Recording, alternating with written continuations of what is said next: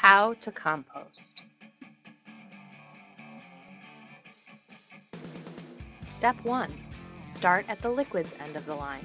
If you have a straw, take it out of the container. Then bend over and pour the liquid into the bucket. Step 2. Put all recyclables into the next bin, including milk cartons, cans, and plastic containers. Step 3. Place all trash in the next bin, including plastic spoons, forks, knives, straws, chip bags, and Ziploc bags.